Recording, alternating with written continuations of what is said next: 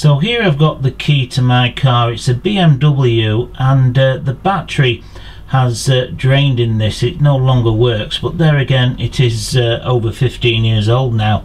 I've just rang the local BMW garage, and they want £75 for a new key and then a further £55 to program that key to my car. Now that seems a little bit excessive to me to say it's just the battery that's died in this, so I want to try and crack this open and see how easy it is to swap that battery out, because the battery you can pick up off eBay for around £3 and free shipping. You know, it's not a lot of money at all, but the way BMW have constructed this key is it's impossible to get into this without using some kind of force, because it's plastic welded all down the side here, the seam. Other key fobs like this, I've had Volkswagens in the past, and they either click open, you know, they've got little tabs and you can force them open, or you know, I've got a little screw holding them in place, but this one is all plastic welded, so I'm going to have to use a knife to cut carefully around here so I can separate the two halves and then get into the battery. So there's a couple of options I could use to open this up. I can use a fine saw wheel on the Dremel tool to very carefully cut down the seam here, but there's a couple of YouTube videos that have shown this, not in great detail, but they've all used a sharp craft knife like this, and if you have a look down here, there's a ridge, so I should be able to follow that quite easily. As far as the electronics go, there's none in this loop here, so we don't have to worry too much about it, and the electronics are in this area here, so I think I should be able to cut the seam down here without damaging any of the electronics at all. So that's what I'm going to go with. I'm going to very carefully, it's quite a sharp knife this, and work it down the side, just taking my time to get into the plastic housing there.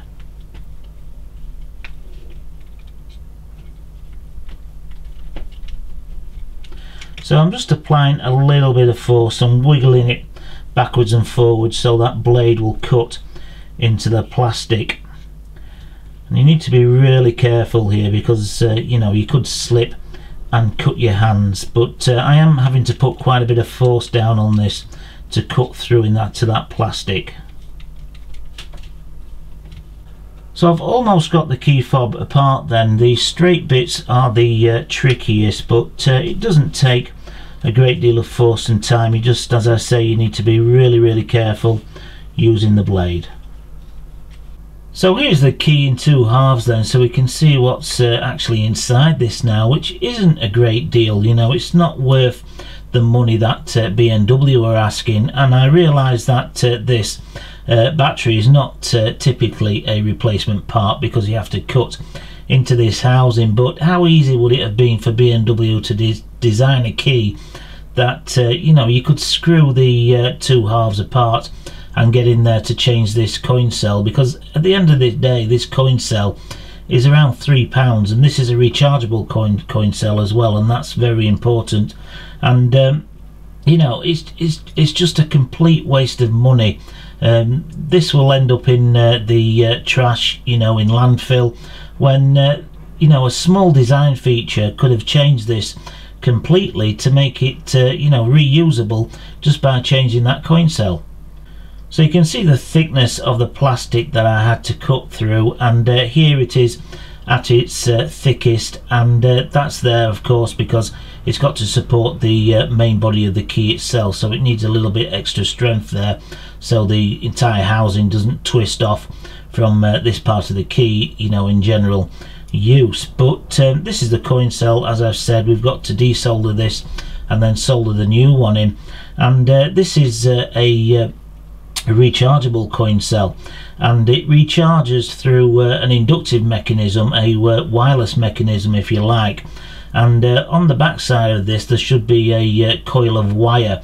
As I said, this is the antenna for the operation of the key fob, but underneath here there should be a coil of wire because when it's positioned in the ignition, there's also a coil of wire where the around the keyhole in the ignition itself, and when those two come into close contact, there's a small trickle feed of voltage that trickles down to this battery to keep it recharged, which is why if you leave these away from the car for a length of time, the battery can run down, and that's probably my biggest problem, because I do not use this car during the week, and sometimes I don't use it at all at the weekend, so I do very little miles. So it's a combination of the age of this coin cell and the fact that I don't use it very often, so it doesn't get that trickle charge.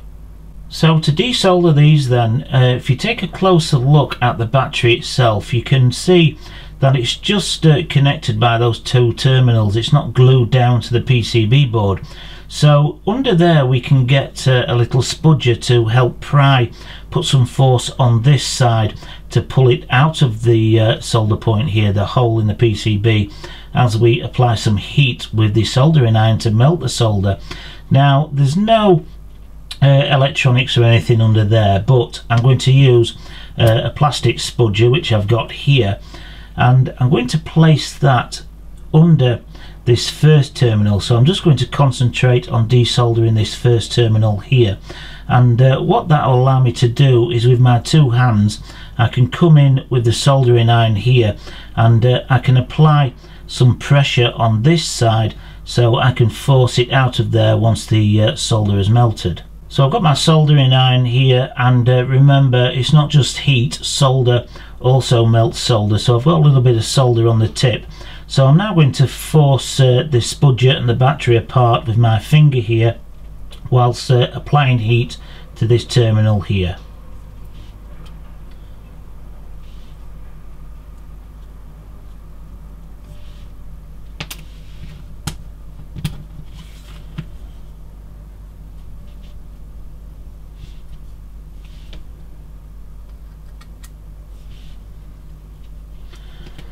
So we've got the first one off, and I'm just going to do the exact same with the second one. I'm going to come under here with my little plastic pry tool, my spudger here, do the same thing, apply a little bit of pressure and put some heat in here.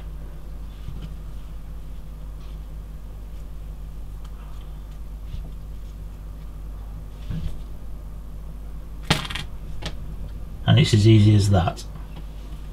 So I've got the new battery on the left here and the old one on the right. The arrangement of the pins here to solder it in place is a little bit different. I think the original BMW one has got this arrangement here and the same on the underside, just to add a little bit more protection to hold the battery in place, you know, for shock if you drop your keys or throw your keys or anything like that.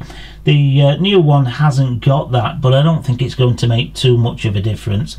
The new one is an unbranded one, where I believe the BMW one is a Panasonic, so I don't think the new one is going to last the 15 years that the Panasonic one has, but even so, it should give me plenty more years of use out of my key fob.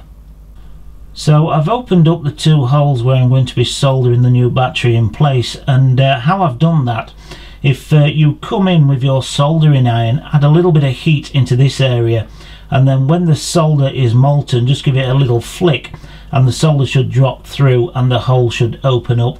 Same on the opposite side, come in with your soldering iron, then give it a little flick and the solder will drop through. So you've got two clear holes now to put the new terminals for the battery through, so we can solder them in place.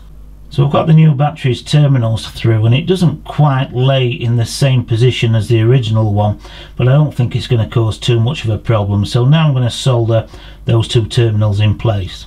So I've got the key fob held down on my bench with some masking tape here, just to make it stable when I come in with the soldering iron, so it's not moving about. And I'm going into a little bit more detail here than I normally would in my channel, because possibly, you know, if you Google changing the battery in the key fob, probably not used to my channel. So, you know, soldering is very easy to do. It doesn't take a lot of skill at all to pick up the basics of soldering, and I'm going to solder the two terminals in here with the soldering iron. And basically what you've got to remember is, as I previously said, solder melts solder as well as heat. So what I'm going to do is tin up my soldering iron and then give it a little bit of a clean. A little bit more solder on there, and then I'm going to come in with a soldering iron and heat up the terminal and the solder point here as well, and just flow a little bit of solder in from the side here. So heat up the terminal and the PCB there, a little bit of solder,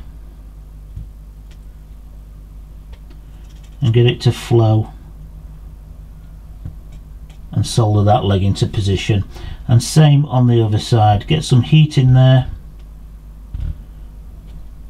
and get the solder to flow. I'll put a little bit more on here, and that's soldered in place. A little bit of a gap there, but the leg is soldered on there, so I'm not too worried about that. So you can see the battery only just fits in there. You know, it could have been doing with pushing a little bit more that way, but it does fit in. I've already lined the two halves up, and you know, it does close up still. So what I've done is cleaned away any loose bits of plastic from the sides there. I've also given them a clean with some isopropanol, because 15 years of dirt does get in the groove around here. So to glue the two halves together, I'm going to use epoxy rather than anything like super glue. Basically super glue acts too fast, but epoxy is a really strong glue. But if you want to get back into this again with epoxy, if you warm the key fob up with something like a hairdryer, the epoxy will soften up, and you will be able to pry the two halves apart, get back in here and change the battery again if needed. So that's why I'm going to use epoxy. And you can see on this half of the key fob there's a very small gully going all the way around the key fob itself, so I'm going to use a little cocktail stick to get a small amount of epoxy all the way around here, and then smear a bit of epoxy on this side here, and then bring the two halves together, clamp them together with some masking tape, leave it for 5 minutes, and hopefully it'll set, and that'll give a strong enough job to keep the two halves together. And as I said, if I need to get back in there, a hairdryer, warm it up, should be you know, fine to get back into the key fob itself. So I've got the epoxy in this half of the fob, and you can see I haven't gone over the top with the epoxy at all. There's no need to put loads and loads of epoxy on there. And when I bring the two halves together, if there is an excess that squeezes out on this side, I can just use an alcohol wipe and it'll just wipe the excess straight away. So here is the finished key fob then, and I've already been and checked it. It does work flawlessly now, doesn't need reprogramming or anything like that, so it's definitely saved me quite a lot of money doing this myself. And of course the price that BMW charges for a replacement key, you can quite easily go on eBay and buy yourself a little soldering iron as a kit with a little bit of solder as well, and do this yourself. As I said, there's nothing difficult about soldering.